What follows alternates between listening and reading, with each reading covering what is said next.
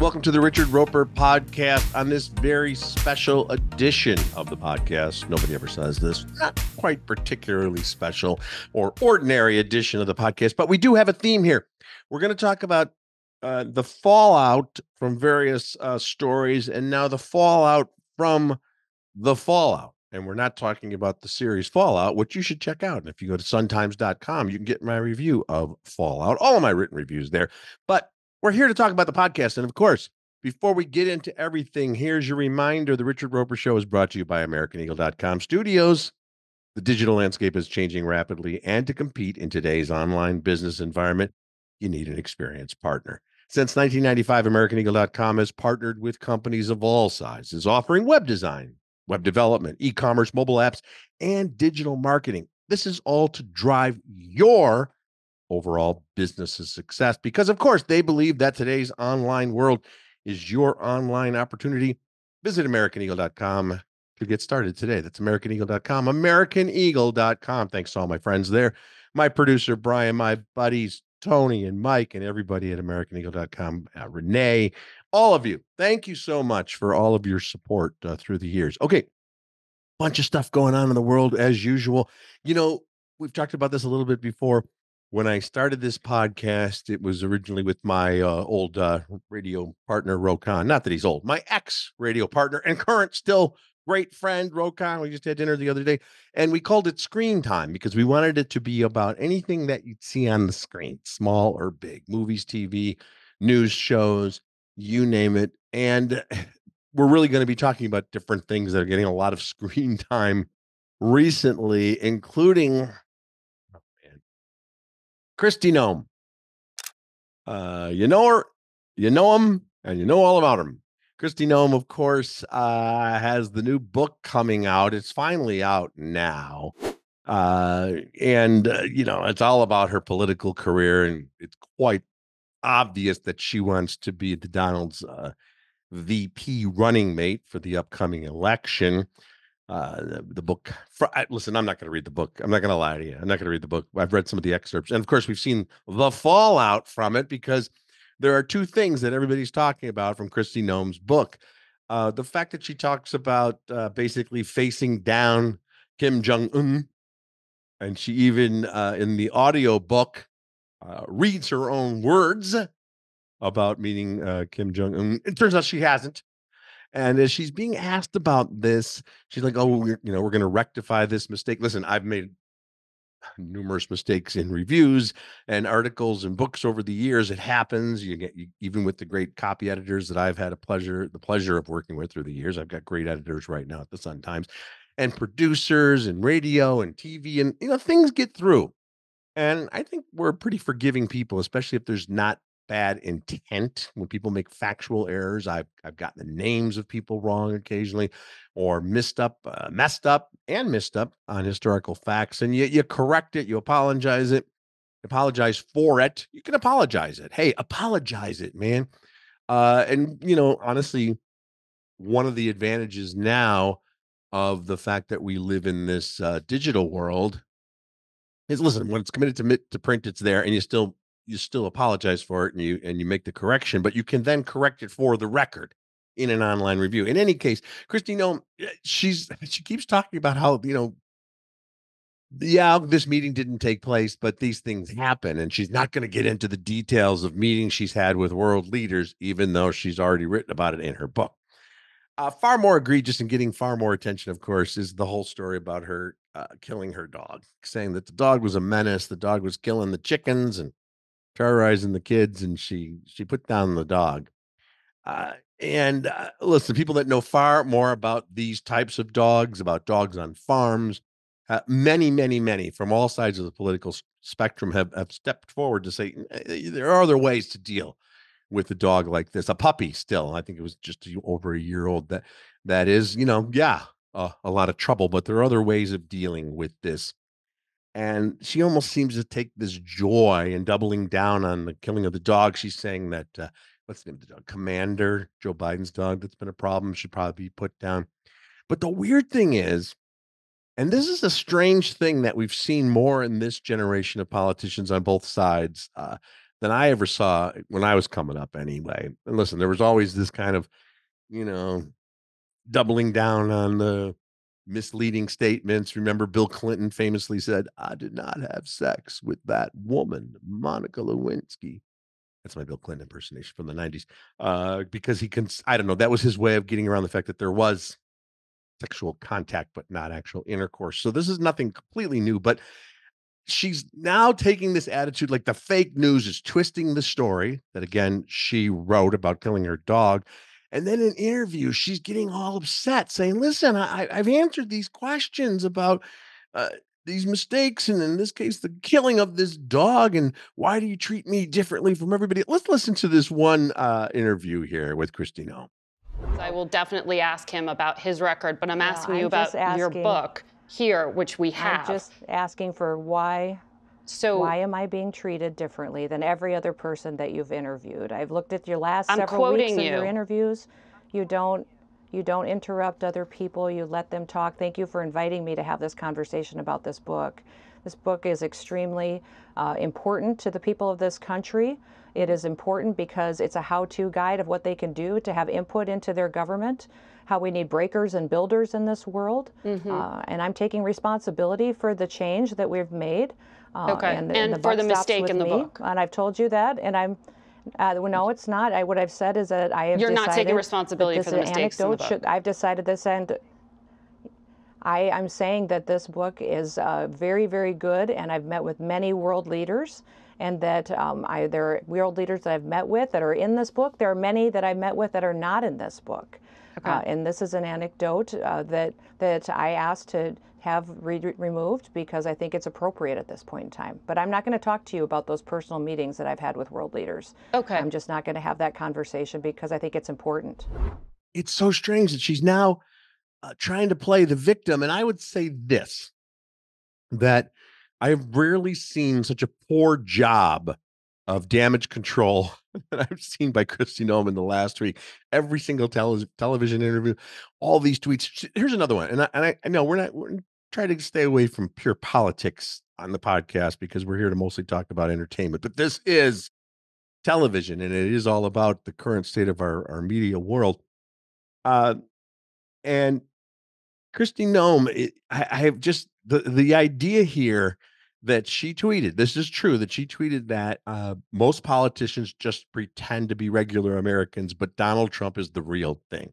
He's a regular guy, is what she basically tweeted. And I don't care if you're the biggest Donald Trump supporter in the world. I think if you are, even you would admit that the last thing that Donald Trump is a regular American. He has spent his entire life, even before he was in the public eye, and he was going to, exclusive schools and using his privilege and working his way up with the help of millions of dollars given to him by his father. He's always positioned himself as an elite, as better than everybody else. And he'll do the shit where he brings a couple of pizzas to fire department guys and throws paper towels to flood survivors. But it's such bullshit. And I think even Donald Trump, he doesn't want to hang around with regular people. He's not trying to be a regular American. I mean, that's how either delusional or cynical Kristi Noem is. Maybe both. Now, let's move on to some more fallout material. People are still talking about the roast of Tom Brady that occurred. It's a 3-hour Netflix show because they ran it live. Usually when you see like the Comedy Central roasts, which are the most famous of this generation, we're going to talk a little bit about the history of roasts in a second. But usually when you see those like Comedy Central roasts and other channels that have done stuff like that, networks, it's heavily edited. They take a 3 or 4 hour program, they distill it to an hour of the best stuff. Part of it is because of technical stuff. There's moving around of cameras and there's breaks and stuff. But part of it is also because not every routine works. And sometimes a 15-minute routine works a lot better if it's brought down to maybe 3 minutes. And occasionally there have been instances where somebody said, let's not air that joke. It even for a roast goes beyond the limits. But this was shown live. Kevin Hart was kind of the host. Jeffrey Ross, the great roast master. The roasts go back like 100 years. I'm sure there were roasts even before that, in the Mel Brooks history of the world. I'm sure there was. But the Friars Club is the famous New York club, right? Where you have to be a member, and all these old school comics would do these roasts going back to the 50s and 60s. And then in the 70s and 80s, they had the Dean Martin Celebrity Roast, which was on NBC, kind of a regular show. They were specials, but they occurred like, I think there were 50 or 55 total of them. They were done at the Friars Club.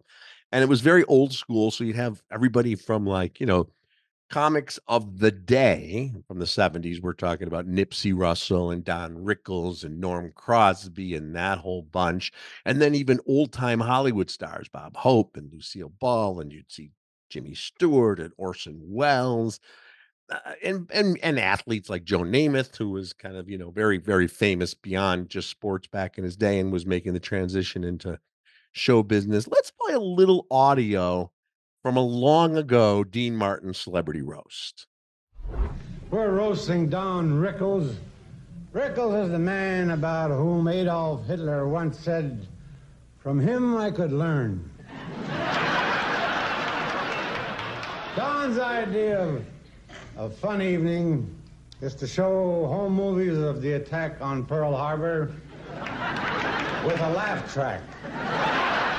And of course, if you go on YouTube, you can find a lot of this stuff. Don Rickles in particular, is a legend. I love Don Rickles, but when you go back, and of course, so much of his humor was based on race and ethnicity and misogyny, and a lot of it just wouldn't play today. But it's interesting to see. So now, let's fast forward to the last, 15, 20 years. Comedy Central, as I mentioned, they've had all these great roasts, and they've got, Justin Bieber and Rob Lowe. The Alec Baldwin roast, I think, is one of the most famous ones because first of all, he's a guy that just, sets him up. There's so much great material there.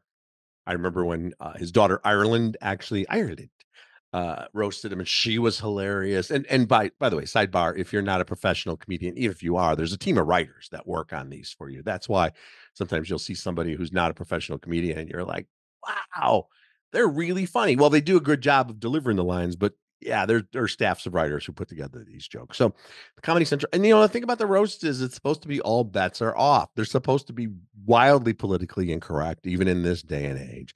They're going to go after your personal life. They're going to make, jokes that, again, skirt the boundaries and then sometimes cross the boundaries of taste. So if it's Rob Lowe, they go after him, or, some transgressions way in the past. If it's Alec Baldwin, they're going to go after his infamous temper.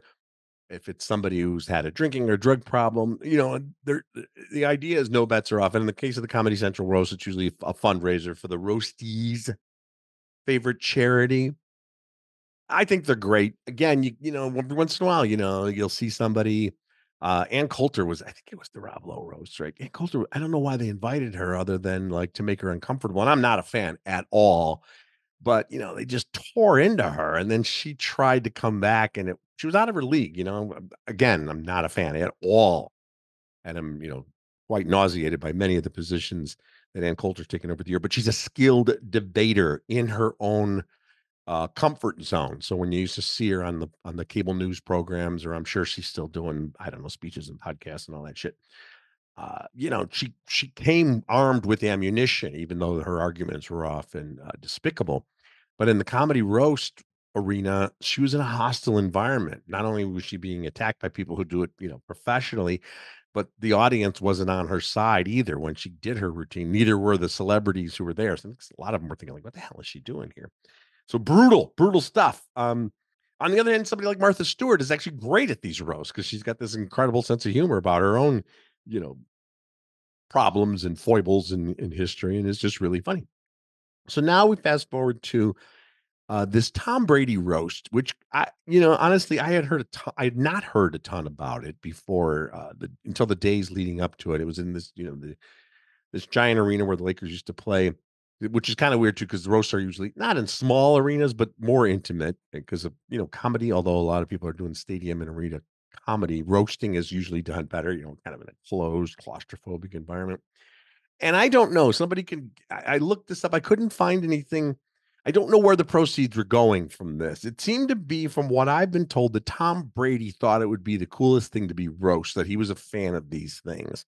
And again, you think, oh, Tom Brady, perfect life, but not, because like everybody else, he's a human being. He's had, a couple of high-profile romances, including this recent divorce from Giselle that went sideways. Various little mini scandals we just saw in that great New England Patriots documentary. Deflategate and his run-ins with Belichick and other things like that, and this kind of perfect image. He seems to have it all, and he does have it all, but there's definitely material there. So there was, some of the stuff in the roast was great. And as usual, what happens with these roasts is comic goes up there, or whoever it is, former teammates of Brady, whatever the case may be, and before they go after Tom Brady, they go after other members on the panel. Gronk got hit with a lot of shrapnel, most of it playing on him maybe not being the most brilliant mind of his generation, and he seemed to be a pretty good sport about it. But other people as well, and Kevin Hart took a lot of the short jokes. Nikki Glazer, I thought, was the highlight. People have talked a lot about Nikki. I've been a fan of her work for a long time. She actually did. This is kind of inside. If you're not a Howard Stern fan, they actually did a roast once of Ronnie, the limo driver, Ronnie Mund. Hey, Ronnie. And she roasted, various staff members and it was perfect. She was clearly that she was a huge fan of the show in addition to being a great guest. And in fact, she was on Howard's show on Monday talking about some of the jokes she didn't get in from Sunday night. Let's take a listen. Why don't we listen to just a little bit of Nikki Glazer from the roast of Tom Brady? Why not? You really are. You're the best to ever play for too long. You retired, then you came back, and then you retired again. I get it. It's hard to walk away from something that's not your pregnant girlfriend. It's tough. Hey, to be fair, he didn't know she was pregnant. He just thought she was getting fat. And Tom hates fat. Do you guys know about his diet program? It is so strict, but if you follow it exactly as he does, you too can lose your family. So as we say, for the podcast today, we're talking about the fallout from the fallouts. And, there was some talk about how Tom Brady, he was upset about a joke about Robert Kraft and told Jeffrey Ross to knock it off. Jeffrey Ross saying that was kind of a bit. It wasn't really, it looked like he might have been really mad, making a joke about Robert Kraft and the whole massage thing. And people were pointing up, but he wasn't upset about the jokes about his kids or his ex-wife or his personal life. And now People Magazine is reporting that Giselle is actually upset and deeply disappointed by the roast. This is from People Magazine. She's disappointed by the jokes made regarding her previous marriage to Tom Brady. By the way, not him making them, but being made by them. Her priority, the source says, is to support her children. They were affected by the irresponsible content that was broadcast. We mentioned Kevin Hart, Julian Edelman, Rob Gronkowski, Nikki Glazer, Drew Bledsoe, Randy Moss, Kim Kardashian, among others. There was a lot of the same jokes about Giselle supposedly having this affair with the jiu-jitsu instructor, right? And how that, Tom, why would you suggest to your wife that she should take jiu-jitsu and this guy could do this to Giselle while doing that to Tom at the same time? Yeah, it was rough stuff. But again, it's a roast. And I don't know if Giselle's really upset or not, but I'm sure she's thinking what a lot of us are thinking is, why did Tom Brady want to do this? We already know that he can laugh at himself, right? I guess. He has all the money in the world. He can do anything he wants, and he's doing it, whether it's promoting his line of fitness products and his brand, TB12, doing the TV analyst thing. I think at some point he'll go the Magic Johnson route too and be like an owner or part owner of a franchise like Derek Jeter. He's never going to be a coach because that's not enough power for him. So he can do anything he wants, and he subjects himself to this roast. I'll never get it, why people would want to do that. Okay, one last thing before we take a break about the fallout from the fallout. They had that Met Gala. The Met Gala, right? It's for what's it called? The Metropolitan Museum of Modern Art. Is that the Met in New York?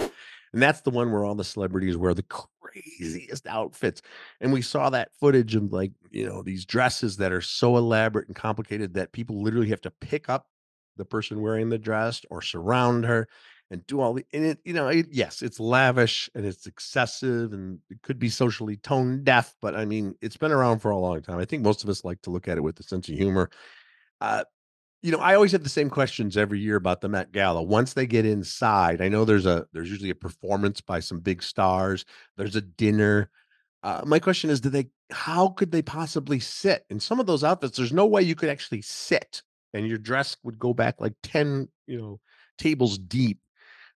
And of course, what do you do when you have to go to the bathroom? Do the women just not go? Do they have some sort of lining in these designer outfits? Because they don't allow pictures. Once in a while, someone will take, send a Instagram or something from a bathroom. But I don't understand what's going on there. Business Insider did have some information because they really kind of kept the clamps on this in terms of no footage allowed inside. Individual tickets cost $75,000. Entire tables cost $350,000. That's for cocktail hour, dinner. Hope it's not a cash bar. Geez.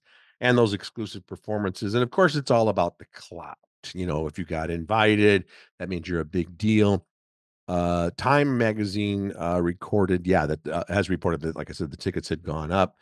They're usually purchased by design houses and brands and companies and putting their people there. So in addition to the celebrities, you got people that, it behooves them to be in the company of these folks. The seating chart is a big deal. All of that stuff. There was a time where, they mentioned even Kim Kardashian couldn't get an invite, but now she does. All of this, by the way, benefits the Costume Institute. And you may ask, what is the Costume Institute? I have an answer for you. It's the museum's Costume Institute. It's more than 33,000 objects representing 7 centuries of fashionable dress and accessories for men, women, and children. So it goes all the way back to the 15th century. And I'm sure it's pretty fascinating, but it's not exactly, and maybe there's a piece of this that goes to other charities, but that's what it's benefiting. The Costume Institute. All that money going to must be one hell of a Costume Institute. It's ridiculous. I think most people take it with a grain of salt. Some people are offended by it, and some people analyze the various fashion choices. I don't want to go to the Met. I never want to be roasted, and I'm not buying Kristi Noem's book. All right, let's talk about Portillo's, and then we come back. We're going to have a couple of reviews for you. All right, let's talk about Portillo's. Now, they, of course, are known for their famous Chicago hot dogs with all the freshest and tastiest ingredients, right down to that poppy seed bun. And then, of course, there's the legendary chocolate cake. If you're hearing this right now, that means you are alive and near a computer. That's all you got to be. That's all you need to go to Portillos.com and check out their entire selection of stuff you can get anywhere in these United States of America. Now, if you're blessed enough to live near a Portillo's, then you don't have to worry about getting online. Just go to the store, get the hot dogs, get the Italian beef, the salads, the chicken. They got it great. And then, of course, the chocolate cake, the single greatest item of all chocolate cake items in the history of humanity. You think I'm overstating that? I am not. Go and find out yourself. Go to the store, order online. Unbelievable, the chocolate cake. And they even have a cake shake. They take the cake, they smoosh it into a can with some super cool ingredients. I don't know. They do a bunch of stuff. There's ice cream. And all of a sudden, you got a chocolate cake shake. When it comes out of the blender, it's the best. It is a unique dining experience every time. Go to Portillos.com. Find a location near you. You can order online. Portillos. Portillos.com. Okay, Kingdom of the Planet of the Apes. This is the 10th Planet of the Apes movie we have had, my friends. The original Planet of the Apes, I believe, was a 1963 novel. And I know Rod Serling, the legendary Rod Serling, was involved in the adaptation for the film, the great Charlton Heston film. If you haven't seen the original Planet of the Apes, it's very, very amazing and striking because for its time, it was pretty revolutionary and kind of this. It was always a crazy idea of the apes being in charge, but the makeup and speaking of costumes, the ape stuff. I don't believe we talked about this before. They did not officially have a makeup category for the Oscars until years later, but it did win an honorary Oscar, a special Oscar for the makeup.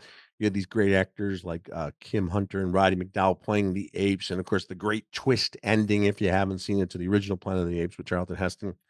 And then you had, at one point, there was, I think, Escape from the Planet of the Apes, where the apes actually came to the United States. They were astronauts, and there's a great opening scene in that one.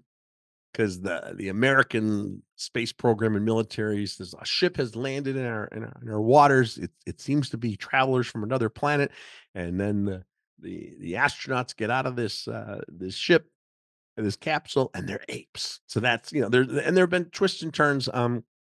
They brought it back, I think, in 2001, Tim Burton, kind of a standalone film.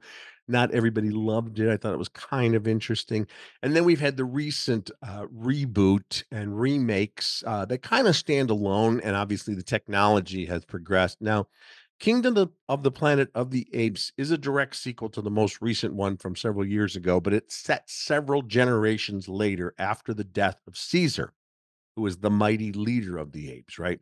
So it's set in this undefined future, and we're now back to the point where the apes are evolved and they can talk and they can communicate and they have communities, and the humans are feral and primitive and stinky and considered to be animals. So, the tables are always turning between the humans and the apes. The humans are in charge, the apes are in charge. Sometimes the humans and the apes are trying to coexist, and that never works. And we always get a lot of metaphors about racism and gun control, climate change, and weapons and police brutality. All that's always been a theme throughout. The Kingdom of the Planet of the Apes. It's 2 hours and 25 minutes, which is too long, as are many of these movies. I will say this, though, I am recommending it. I'm giving it 3 stars out of 4. The visuals are unbelievable, guys. That combination of that footage where they shoot, like, in New Zealand and all these incredible places, and then, of course, the motion capture, the CGI, the VFX, all of that stuff. It really is remarkable. I'm putting this in my print review. Imagine if you were transported in time from 1924, where movies existed, and you knew that, and all of a sudden you were plunked into a theater seat in 2024, and the movie that was playing was Kingdom of the Planet of the Apes. I think you might believe that apes actually could talk in real life. You wouldn't necessarily immediately say that's movie magic. You'd be like, holy shit, I'm watching ape actors. That's how realistic it is. You buy into it, and you get all these actors who do. Owen Teague is the new lead playing, Noah, who's the young hero of this story, and they do such great work because we never see them, but they're there, and then the human actors, such as William H. Macy, who's in this film as a human being, and others, Frey Allen, young actors, they're interacting with the people who then become the apes in post-production, and it's really quite an acting challenge, and I think we've come to appreciate that. The story, the apes are battling each other, and then now, there are different types of human clans, and there's some twists and turns, but it's really mostly about the cool action. And this does set up a new trilogy, and I think they did a great job with it. It's a classic in terms of, and I mean a classic film, but a classic summer film. You want to see it in that Dolby theater with the sound and everything and the great visuals. So that's out in theaters.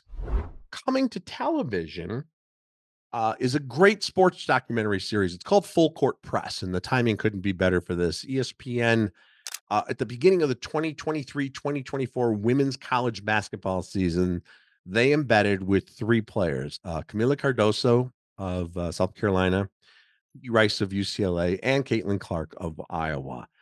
3 great talents, 3 amazing and interesting and smart and really just wonderful young women who are true role models, but they also come from very different backgrounds and they have very different stories going on throughout the season. So this reminds me, it's a 4-parter. It's going to be on ABC, and then it'll be streaming on ESPN Plus in the next few days after this podcast debuts. It reminds me of shows like, of course, HBO's Hard Knocks, where for years they followed one particular football team. And then Netflix has done such a great job with Formula One and Full Swing and Quarterback. The key to these documentary series is you get the cameras in on people who, yes, they're used to being in the public eye, but not used to being in front of cameras 24/7. Almost nobody is unless it's Kardashian. And you reach a level of comfort. I know some of the golfers who were in Full Swing talked about that. How at first it was like, geez, man. And then after a while, you do forget, or not really forget, but you get accustomed. You get used to the cameras being with you. This is the key to reality television, going all the way back to the 90s and PBS shows, and then early hit shows like MTV's The Real World or even Survivor, especially in the early days when people didn't even know that much about what the shows were going to be about.